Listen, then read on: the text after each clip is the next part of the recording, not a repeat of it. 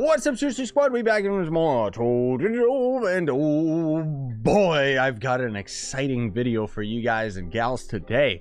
The Lunar Lancer rework is currently on the Trove test servers, and let me tell you, it's really nice. It kind of just, it's a really tasty update. I'm really excited to share this with you guys today. So there's a couple things that I do gotta mention in today's video while we kind of are going to end up talking about like all of the other stuff that's going on. So the patch that's on the test server currently has the rework to the Lunar Lancer, but it also includes 10 new modified abilities, which we ended up talking about these in the last time we ended up having the test server available. There was modified abilities for almost all the characters in the game.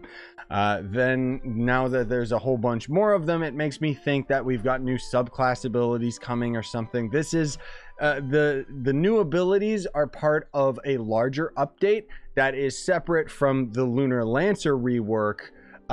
And then there's also a couple other things that are currently going on the test server as well, like new dungeons and other additional updates and so on and so forth. My point is that today, this video is exclusively focused on the Lunar Lancer, while I'll have another video that's going to talk about the different abilities and the modified abilities. Another video will talk about the patch in its entirety. Basically, this is just a sole focus on the Lunar Lancer. Another thing too I gotta let you guys know is that I did end up actually streaming this for a good 40 minutes. My first experiences with the Lunar Lancer and kind of testing things out, and it was a lot of fun.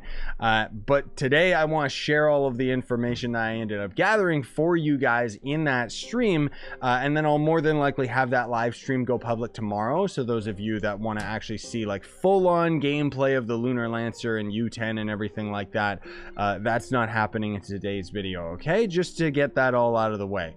Now, one thing that I do gotta mention is if you are new to Trove, you can use that sign up link down in the description, and anything you end up buying out of the cash shop, I make a percentage of that sale, which is an awesome way you can help support my cost of living and so on and so forth. Or you could honestly just become a YouTube member, and then you can see the streams and videos early and so on and so forth. Now, without further ado, the update to the Lunar Lancer is absolutely amazing. It overhauls all of the abilities, still using some of the similar ones like the grappling hook, and then other abilities are completely different, which is really, really cool. So we've got a new passive ability, which you'll notice we actually don't have any energy on the class, and that's what's important. So using abilities or attacking enemies gives moon power. Gather enough to become infused with the power of the moon. Lunar Lancers gain moon power instead of energy. So let's just for kicks go to U6. Okay, there we go. So you can see now that we've actually got the moons rotating around our character as if we're about to trigger lunacy. Obviously these moons are going to slowly end up filling up and becoming more and more bright, and once they're fully filled up, it means that we have the ability to, well, use our new ultimate ability, which we'll talk about in a bit. But I just wanted to share with you that the moons rotating around our character and our energy bar are working in tandem, because once our energy bar is at its maximum, there's kind of a little bit of energy just on the top that's not visually represented properly in the energy bar, but it is with the moons. So the point is that once it's full, you can end up using our new ultimate ability, and then the energy is slowly going to end up depleting. But we'll get into that in a little bit. That's just how the new lunacy mode ends up working. So our basic attack has increased damage of the basic attack by 180%. I don't know what the original was, so this is irrelevant information, developers, but whatever. Increased hit range, and they added new animations, because we've actually got the same old stupid pokey thing. But you can see if we keep holding it, we actually get the effect of our #1 ability, or our old #1 ability that's currently in the game. And the amount of damage is actually pretty high. Like, we're in U10 and we're doing like 9 mil per attack on this guy. Granted, I don't have like absolute perfect stats or anything like that. I'm only rocking a Crystal 2 spear, for crying out loud. But either way, that's pretty cool. Another thing too I almost forgot to mention is now that we actually don't have energy recharge as an important asset on the Lunar Lancer, it means that we can actually swap all of our gear to movement speed and attack speed wholeheartedly. You could end up getting crit damage on your gear if you want, but We'll talk about Lunar Lancer builds in another video.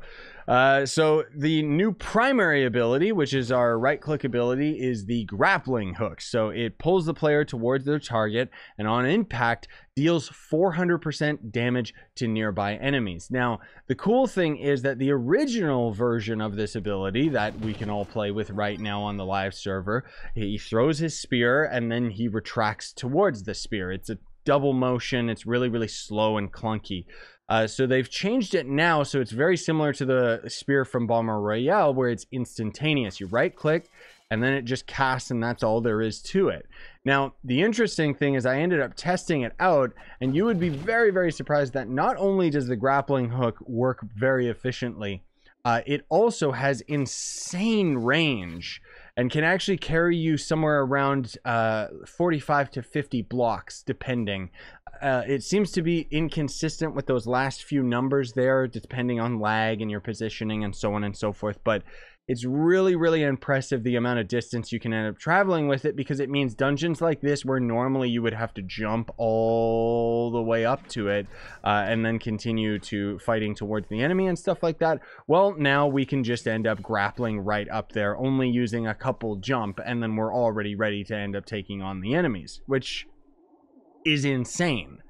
So moving on to the secondary ability, which this is a brand new ability, and I really, really like this one. So keep in mind the fact that when we grapple to an enemy, the placement that we end up landing, it didn't really work right there, does 400% damage, because this is going to end up being really important with the new ability that we're going to be talking about. So the new ability is Lunar Leap.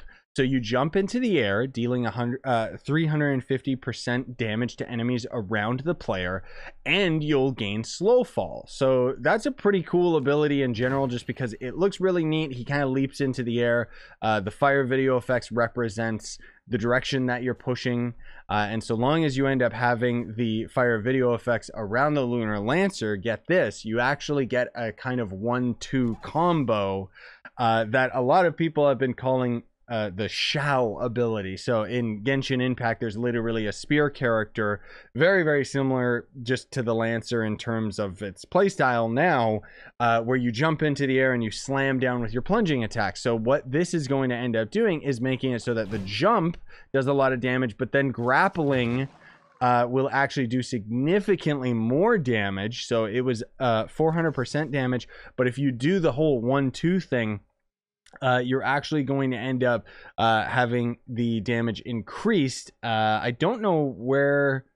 Yeah, so on impact, it's going to actually deal 800% damage to nearby enemies, because it's going to end up being an infused lance that you can actually see the infused lunar grapple right there, which lasts a little bit longer than the slow fall does, which is kind of cool.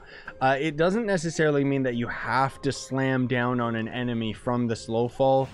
We could actually like land on the ground and then just use it right then and there.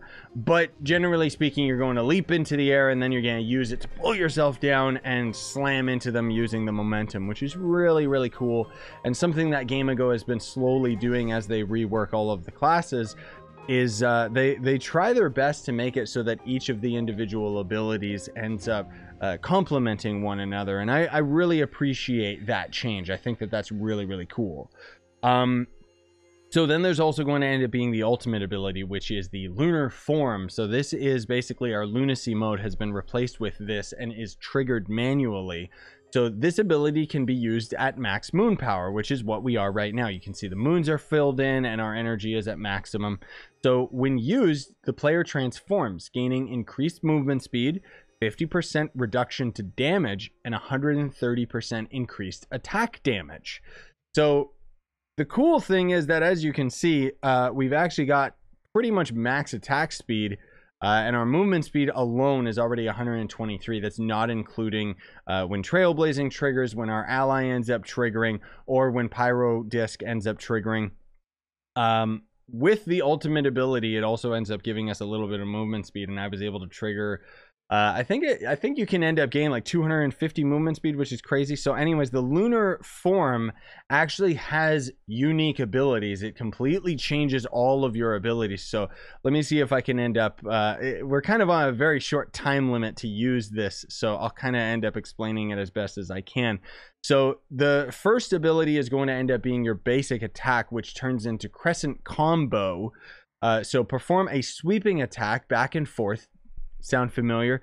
Dealing 850% damage, and the ability has a chance to stun. It's literally, when we transform, our #1 ability from the current Lunar Lancer is now just our basic attack, and actually does insane amounts of damage. That's 82 mil right there. Good God. So then there's also going to end up being our other abilities, but the whole trick is that you can see our timer is slowly counting down here, and is literally our energy is representing our timer, right? Because as we end up using our other abilities in lunacy mode, it's going to end up draining the energy that we have in reserve. So let me actually get lunacy mode again, just by, you know, spamming it on a bunch of enemies and so on and so forth, and just using my basic attacks and so on, just to kind of give you guys a bit of an example of how quickly you can end up getting lunacy, especially if you find like a kill 30 enemy dungeon. Those are great. They really help out with getting your energy up. Also, this is a good time to give you guys an example of the class gem ability and how much better it is than it used to be. It's still not great because the minions are kind of random in how they summon, but you can see they have a lot more health. They actually do a lot more damage, and you can summon more than one at a time. I've had a maximum of 3 of them at a time, just because I ended up getting lucky with, you know, their spawns, because it's very random still, so it's inconsistent, but it is increased damage, and that's kind of the important thing with that ability. And you know, ignore the fact that I'm using the Tomb Raiser subclass ability. Oh god, look at that. My energy drains when I'm touching the Tron goo, and so we ended up losing our lunacy mode. That feels like something that they should fix, doesn't it? Anyways, all right, so I was originally trying to show you guys how quickly you could get your lunacy mode if you are spamming all of your abilities, but let me actually just do this off camera. Also, I do want to confirm that my energy was slowly increasing as I was attacking the dungeon chest. So you'll definitely want to be going out of your way to attack pretty much anything that ends up making your character, well, just attack something. That makes me curious. I can't test it on the test server, but I wonder if the training dummy prop that we have in Club Worlds could be used to generate your lunacy mode. So you could actually have your lunacy ready. Well, I was gonna say you could have it ready before you went into a world, but that's not true, because you would end up actually losing it as soon as you ended up world swapping, right? But either way, it doesn't really take a super long amount of time to end up triggering it, but you aren't going to end up triggering your lunacy mode once per dungeon or anything like that. So I don't know, pick your poison in that regard, right? Like, is it worth it? Is it efficient enough? I don't know. So anyways, let me kind of explain the other abilities so that I can end up showing them to you guys really quick. So the secondary ability in our lunacy mode is going to end up, or sorry, our new primary ability. I forgot I ended up only doing the basic attack. So our new primary ability is going to be Eclipse Spear. So we'll actually throw our spear, similar to the current animation of throw your spear and pull yourself towards it.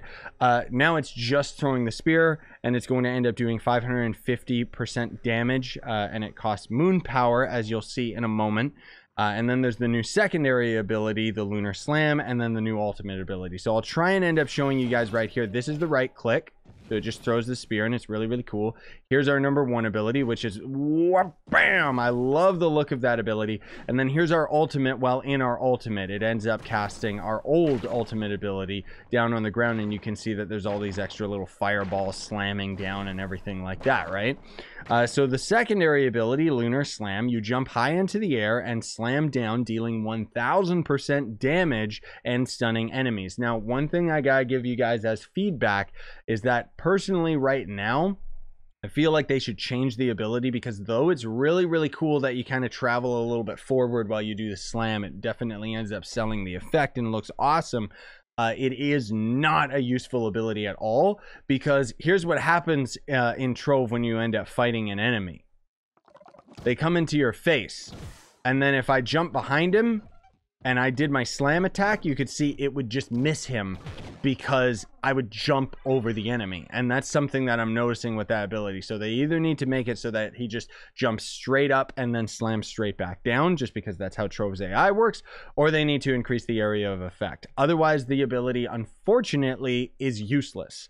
And then there's going to end up being the ultimate ability, which is Blessing of the Moon. So it summons a spear from the heavens that increases stability, meaning no knockback from enemies, and increases your movement speed. So with that and everything else triggering, I was able to get over 250% movement speed. Additionally, it applies a healing power over time, which is ridiculously weak. Healing just doesn't work in Trove. But it is a buff to allies, so it's going to heal allies, I guess, whatever. Same as the normal spear kind of does that too, but it's just not very good. It also deals 1000% damage to enemies on impact and deals additional damage over time with those little slam down fireball things that we ended up seeing, which I have no idea how much damage each of those does, because chances are anything that you're fighting out in the normal world is going to be dead before you can end up seeing how much damage those end up doing in the first place. Now, last but not least, because that's pretty much the overhaul in a nutshell, I just wanted to mention very briefly, just to give you guys a sneak peek, that one of the new modified abilities that's coming to Lunar Lancer is that when in lunar form, your basic attacks have a chance to spawn meteors from the sky, which we'll talk about that and all the other abilities in another video. So just to give you a little bit of a taste. Anyways, this video went on a little bit longer than I expected, but is definitely something super duper cool and worthwhile. I'll have other videos that are going to talk how you're going to build the character, but in short, you don't have to worry about energy recharge anymore. My feedback on this is, outside of your #1 ability not working very well when you're in lunacy mode, I personally find this thing to be absolutely awesome. Like, the rework to the Lunar Lancer is fantastic, and I will definitely swap to and main Lunar Lancer when this update hits, because it is so fun playing on Lunar Lancer. Grappling is awesome. Personally, I've always loved Lunar Lancer. I just found that the gameplay was just so astronomically boring, just mashing your #1 sweep attack over and over again. So now that they've kind of rectified that and made the character not only that, but also a lot stronger, I mean, I'm down, dude. I'm totally down for playing this character. I would say that Neo Ninja is still going to end up being the faster farmer, but the trade-off is that the Lunar Lancer is going to end up making up for its lack of horizontal speed. Though it does have horizontal speed, it's not going to end up topping the Lunar Lancer, or topping the Neo Ninja speed, sorry. But we're going to make up for it more than enough with the vertical speed because of the grappling and everything like that. So you're not jumping around like an idiot all the time. Not to mention you got the #1 ability, which is really, really good. Also resets the cooldown on your right click ability. So you can end up doing some pretty nifty combos where you can end up doing like a grapple to an enemy, jump, slam down into an enemy. You can see that the cooldown is on individual timers, both the infused grapple and then the normal grapple. But anyways, that's my 2 cents towards it. Again, I'll have the stream come out tomorrow so you guys can see all of this firsthand, me exploring all of it and even testing out the range of the grappling hook and everything, which, oh, good lord. What is this bug? Okay, devs, I can't get out. Okay, there, we did. What the heck was that? That was... Can I do that again? I think I know exactly what it did. It's like because I ended up grabbing that, but my character got stuck on the block. Very weird. Anyways, thanks for watching. Smash like, sub for more, buy the merch you want, support the channel, and have yourselves a fantastically wonderful day. Super excited about this rework, guys. Seriously, it's awesome.